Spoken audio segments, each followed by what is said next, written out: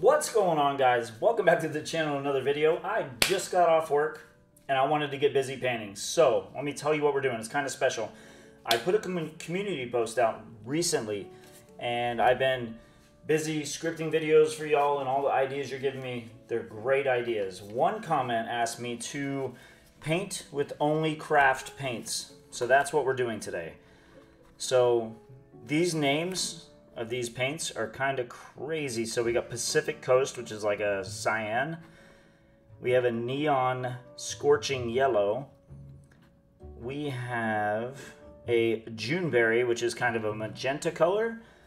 And then we have this color shift, white flash.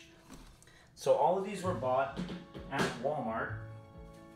And then the base coat is going to be this folk art wicker white. So I mixed these also with a glue medium. So I'm trying to make this completely budget friendly. The glue medium was mixed at 75% glue, 25% water. Yes. And I did add some silicone to the colors. Now, the base coat has no silicone in it, and we are going to be using this Star Cookie Cutter on this 12 by 12 canvas here. I'm super curious about the results we're gonna get. I think it's gonna be amazing, but let's get down there and let's get started. Let's do this. How is everybody doing today? I hope everybody's doing amazing. Now, I was a little wary at first. I didn't know how well that these colors were gonna be together, because I know that cyan, magenta, and yellow was a color palette that I wanted to use, and the main reason is because they do mix very well and create beautiful colors. But if I overmix them, we can get a whole bunch of nastiness. So it's kind of like a personal challenge-ish. Now, I will say, when I was mixing up these craft paints, all of them were completely different consistencies. So it was very difficult to get them close to the same. So that's 75% water to 75% glue to 25% water will have to be adjusted depending on the brand of paint that you're using. Because all the brands have slightly different variations of how thick they are. I have no idea why it's that way. Maybe some colors are just more dense than others, and that's a good possibility. But yeah, so I had to kind of adjust some of my stuff to make sure that the colors were the same consistency, because if I go to pour this and the colors are drastically different consistencies, when it dries, the thinner layers are going to dry faster and the thicker layers are going to dry slower. And that causes all kinds of cracking and crazing during the drying process. So if you're getting a whole bunch of cracking and crazing and you don't understand why, more than likely that is the culprit, y'all. It's because something in your paints, the thickness, the consistency isn't the same. A lot of the time, that happens when your base coat is a lot thinner than the paints that you're putting over the top. Because that base coat will dry a lot faster. I keep getting them mixed. The top coat is thinner. Forgive me, y'all. That happens a lot when the top coat is thinner and the base coat is thicker, because the top coat dries, and then when the bottom coat dries underneath afterwards, it pulls those paint layers apart and makes it crack. Now I am noticing with this glue medium, it was fairly thin. I'm not getting much for cells right now. That's a drip. We're not going to count that as a cell. And that might be okay. We might not need to get cells. I do love my cells, but if they're going to be stubborn today, then we're going to be just fine without them. I'm loving some of the colors that I'm seeing already. I'm already seeing some really interesting greens and some oranges, even a little bit of red. So, very excited about this. let's see if I can do anything with the heat gun. I have a lot of bubbles in this,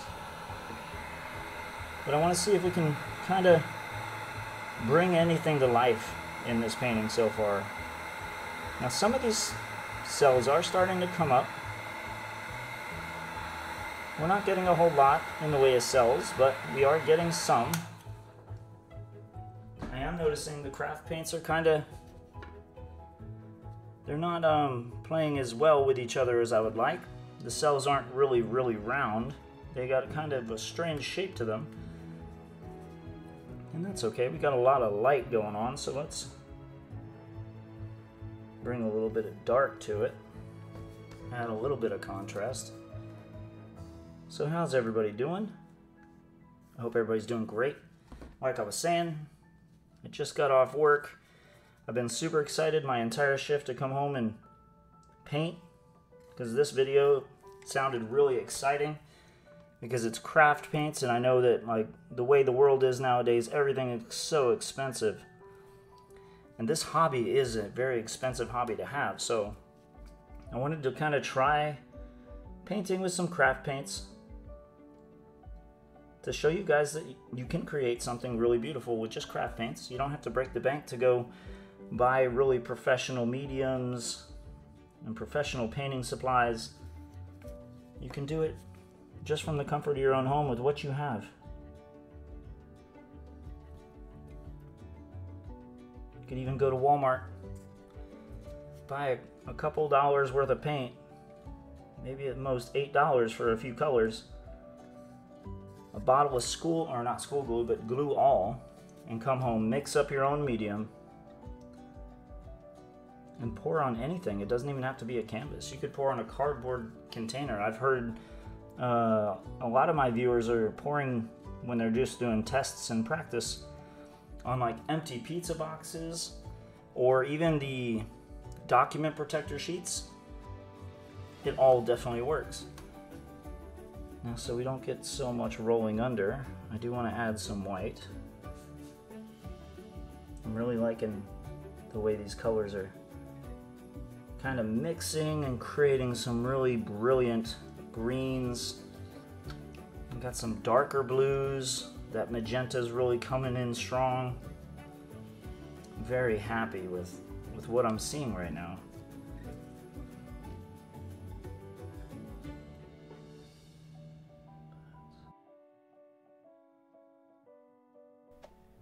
If you're enjoying this video and want to see more videos like this in the future, do me a favor and tap like on this video, because it really helps me out.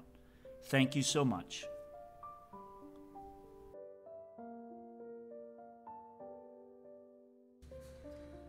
I also have a video coming out. There was another viewer request. Quite a few of you wanted to know where I got my beginning from as far as acrylic pouring, and whatever drove me to start painting and doing this art form to begin with. So for the last few days I've been trying really hard to get that out to you guys.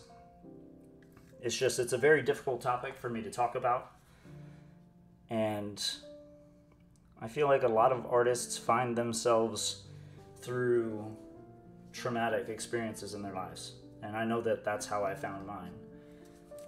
So I've been trying to find a way to share that with you guys and try to connect with you on that level, because there's a lot of bad in this world, and I don't ever want to be somebody that puts any more of it into the world, if you know what I'm saying. But I feel like I could relate to quite a few of you. And I felt like it might be important to kind of put my perspective out there so that everybody knows that they're not alone. Because I know for a long time in my life I felt alone. I felt like I was doing it on my own, and it had to work. And that's just not a good feeling, guys. But I made it through that difficult time in my life, and if I can help any of you make it through any difficulties that you're going through, that makes all the time that I spend doing this kind of stuff worth it. Oh man, I just put a big old drip right there. But you know what, we're gonna leave it. And I will swipe through that later if we need to. But look at these colors though. The colors that are coming out of here are gorgeous. Alright, so another hit with the heat gun. It's going to help me pop some bubbles. Expose a little bit more of that layering we got going on.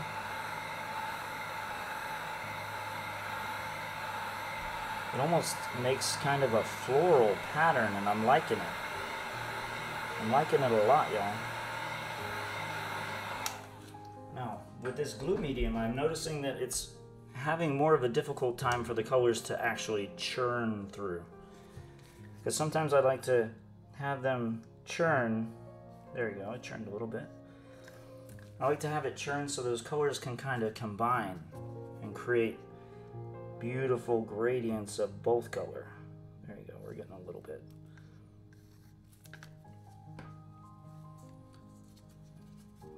But yeah, look at these colors, y'all. Gorgeous. I'm in love. Beautiful. Release a little bit. Release a little bit more. Let's add a little bit more yellow to it.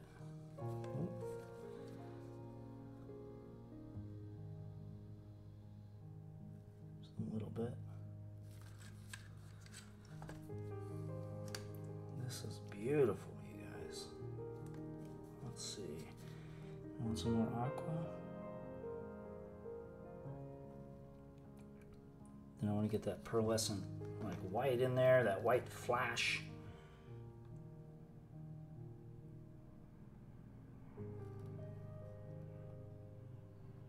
There we go. Oh yeah, guys. This is working out great. So yeah, the craft paints, they're not giving me as much of a hassle. Like I was worried that them being craft paints and more inexpensive, that the colors wouldn't hold up very well. But it seems to me that the colors are holding up pretty well, actually, considering that there's no professional products in this at all. It's a homemade glue medium. So let me make some thin layers because we're getting towards the center and I want to be able to swipe through it without having a big blob of a certain color in the middle. Alright, guys.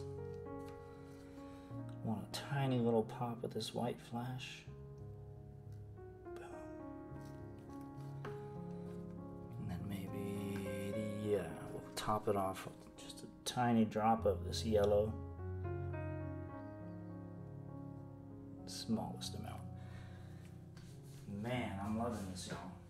These colors are just going together really well. It's very exciting. Alright. So release as much as we can. Swipe through.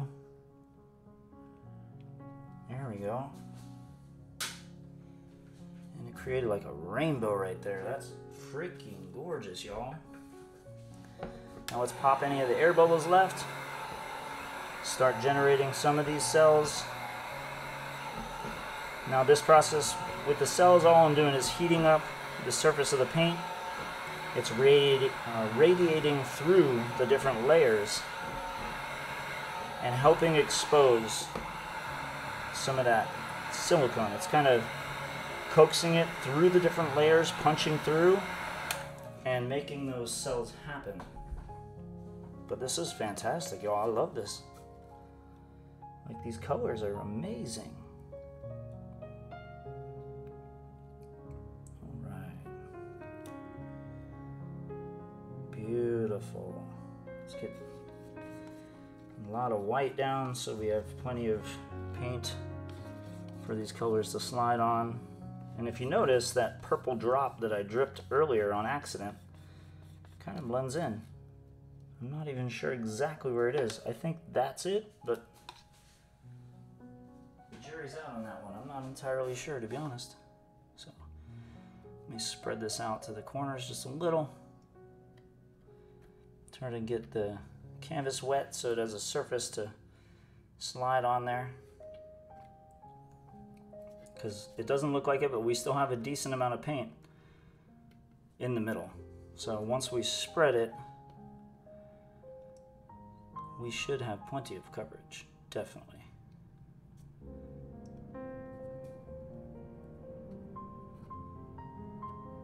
All right, so paint is spread. Let me pop a little bit more bubbles.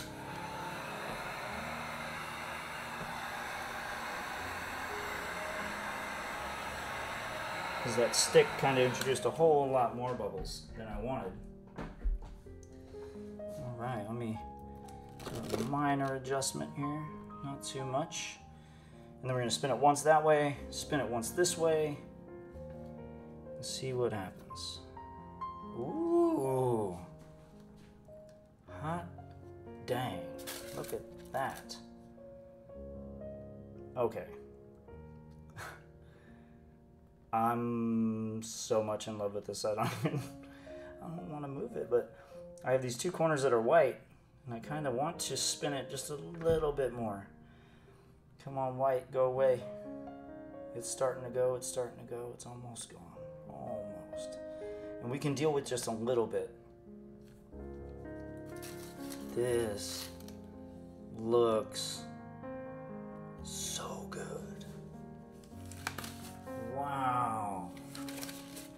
This is better than I would have just expected with, you know, normal paint. Look at this gorgeous lacing of that yellow going all the way through there.